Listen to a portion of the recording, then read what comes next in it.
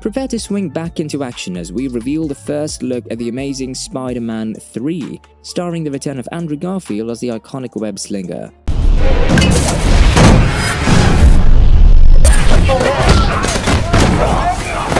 Fans of this beloved Spider-Man iteration have been waiting for this moment for a long time, and their patience is about to be rewarded.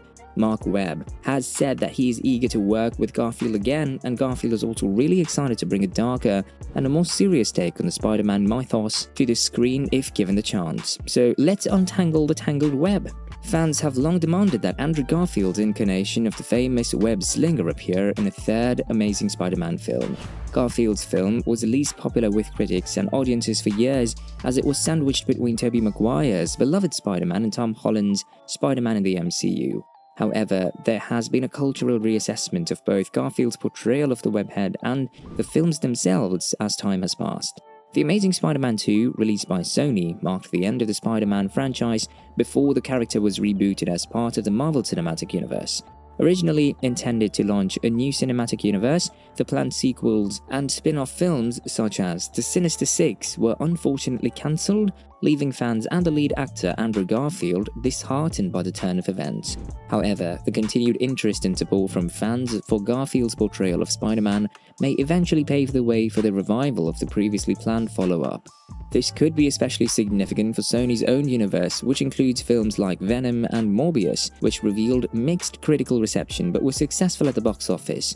The inclusion of a popular Spider-Man actor like Garfield could provide a much-needed boost in support for Sony's superhero universe. Who was involved in The Amazing Spider-Man 3? Andrew Garfield, who portrayed Spider-Man, and director Marc Webb were both confirmed to return for The Amazing Spider-Man 3. Webb shared that this film would mark his final directorial involvement in the Spider-Man franchise. Nonetheless, he would continue to serve as a producer and creative consultant for future films in the series. The original writing team of The Amazing Spider-Man 2, consisting of Alex Kurtzman, Roberto Orci, and Jeff Pinkner, was initially announced to return for the sequel. However, Orci had to step away from the project to write and direct Star Trek Beyond, but he maintained his producer credit. Chris Cooper, who portrayed Norman Osborn in The Amazing Spider-Man 2, expressed that he would have had a significant role in The Amazing Spider-Man 3. Similarly, Paul Giamatti confirmed in an interview that he would have returned as Rhino for the third film. Denis Leary, who played Captain Stacy in the first film, and Shailene Woodley, who was cast as Mary Jane Watson but had her scenes cut in the second film, were also expected to make appearances in the third installment. Recently, Andrew Garfield says that he was open to The Amazing Spider-Man 3. After Andrew Garfield expressed his willingness to participate in another Peter Parker reboot, a growing fan movement emerged advocating for it. Fans were ecstatic to see Garfield return in Spider-Man No Way Home and now believe he deserves a third standalone film. While Tom Holland's portrayal of Spider-Man has already received a trilogy, Garfield is the only one among the three actors who hasn't had his own complete trilogy. In the wake of No Way Home, the hashtag The Amazing Spider-Man 3 gained significant popularity. Andrew Garfield expresses deep gratitude for the opportunity to address unfinished storylines in his portrayal of Peter Parker in Spider-Man No Way Home. He expresses his love for the character and appreciation for working alongside talented actors, an exceptional director, and the collaboration between Marvel and Sony. Garfield describes the experience as joyful and a sense of closure for his version of Peter. Having left many unanswered questions in his previous portrayal, he found healing by revisiting the character. Additionally, he emphasizes his support for Tom Holland's Peter Parker, acknowledging the importance of allowing his character to complete his own trilogy without causing any distractions or detractions. What was The Amazing Spider-Man 3 about? Norman Osborn is the name most commonly associated with the Green Goblin alter ego, and while others have taken up the mantle, he is usually the first. However, the Green Goblin in The Amazing Spider-Man 2 was Norman's son, Harry, who then became the second Green Goblin after his father in the comics. Following Emma Stone's Gwen Stacy's death at the hands of the Green Goblin, The Amazing Spider-Man 3 was supposed to center on Andrew Garfield's Peter Parker as he struggled to recover and move on. According to director Marc Webb in an interview with Den of Geek, Norman Osborn was intended to be the primary villain in The Amazing Spider-Man 3. In the second film, Norman died due to an unidentified genetic illness that also affected his son, Harry.